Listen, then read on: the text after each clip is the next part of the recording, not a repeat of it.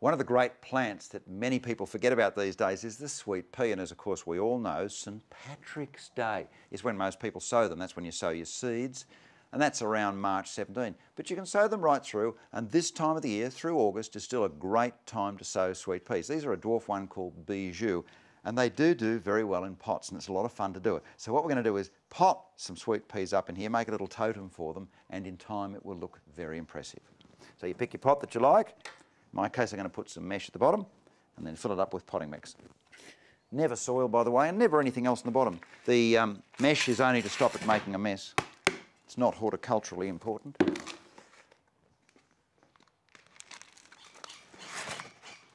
Another good tip when you're using a good quality modern potting mix, which you should, by the way, is fill the pot a little bit fuller than you would think, not above the level of the rim.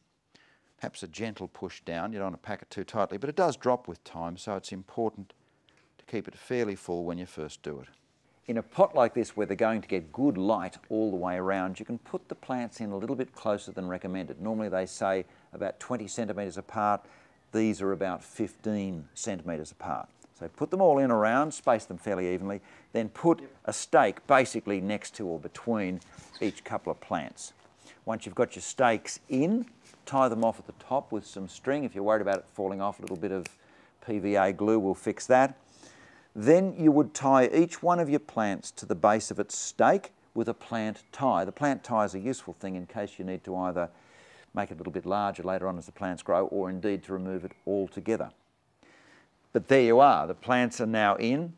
They will grow to the top of this particular variety at around about the 60 centimetres tall, so you wouldn't want this much taller than about 60 centimetres.